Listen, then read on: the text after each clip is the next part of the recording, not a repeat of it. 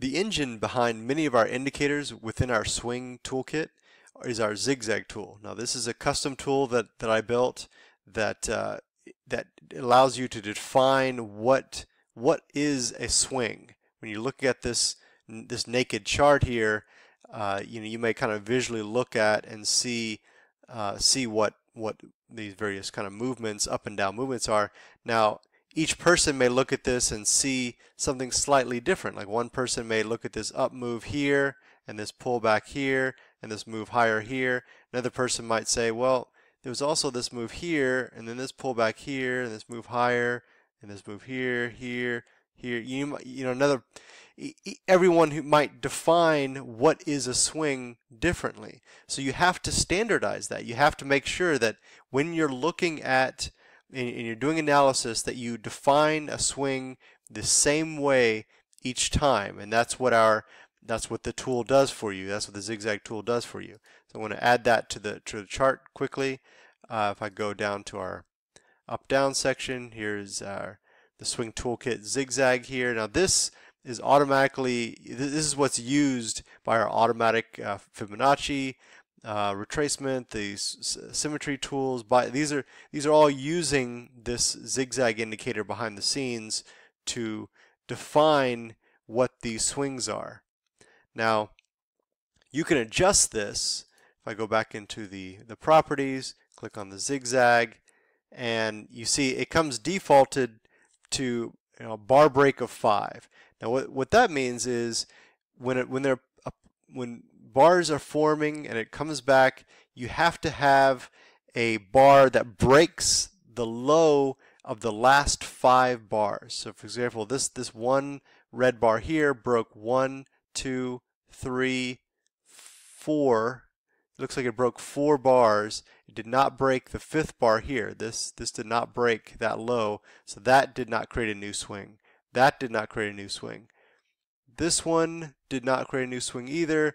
And then finally, about this red bar here, this one broke the past 5 bars. 1, 2, 3, 4, 5. So this one would have made an official pullback at that point. Now it could have, you could still keep on pulling back at that point and it would still be all part of this one swing, but for it to become an official swing, it needs to break the last 5 bars. So if we look at current price here, if this were to officially become an upswing, it would need to break 1, 2, 3, 4, 5.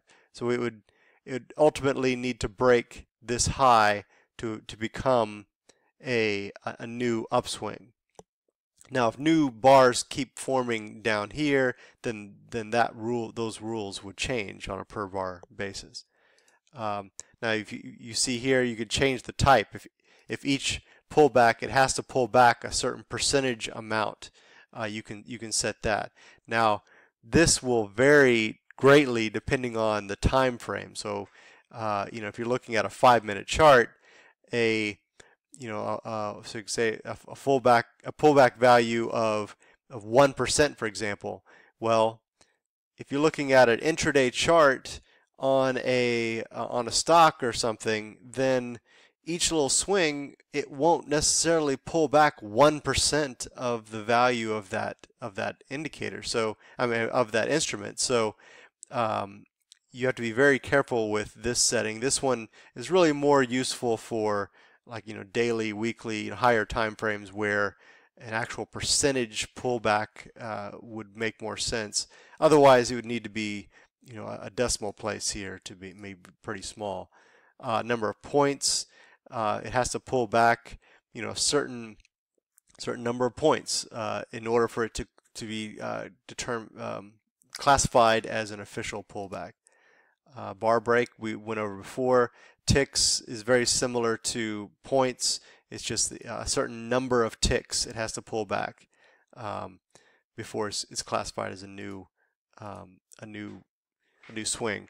I personally prefer bar break. I want it to show that it actually is breaking previous bars for it to be classified as a new swing.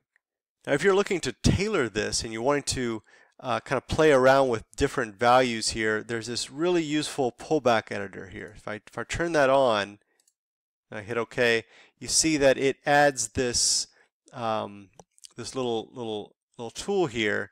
Now I'm going to, instead of showing this off using the ZigZag itself, I'm going to add an indicator, for example our Auto-Fibonacci indicator here.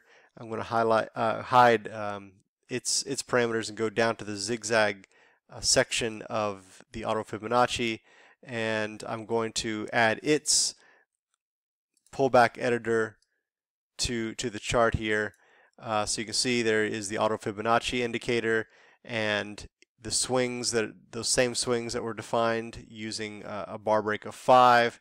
Now I can look at this editor here and I can increase or decrease the values here. So if I decrease these values, and it's changing what's required for it to be a swing. So if it just needs to break 1 bar, then for it to be classified as a swing, then you're going to have a lot of little swings here. So for example, this pullback right here, this bar broke 1 swing, and so that was a valid pullback right there.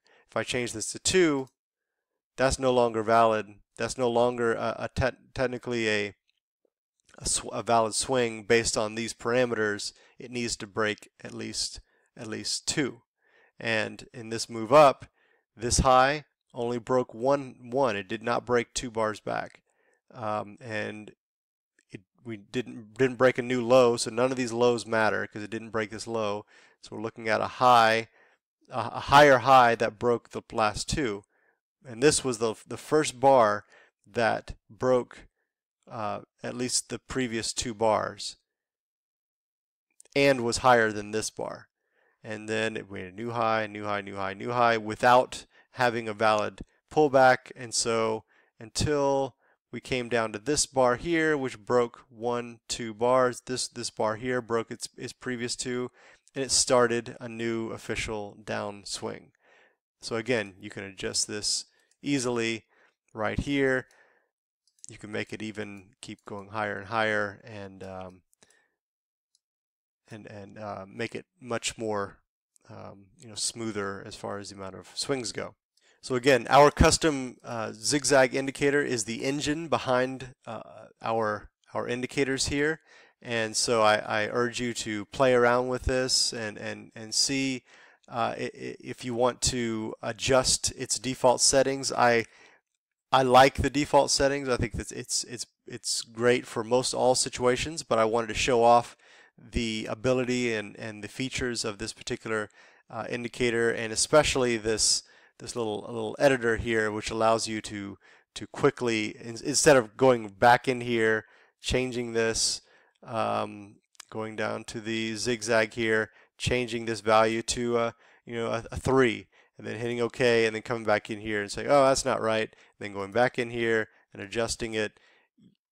It is a quick way to adjust its value. Okay, well, if you have any questions, please email me at daniel@updown.com. That's UPPDNN.com. And best success in your trading.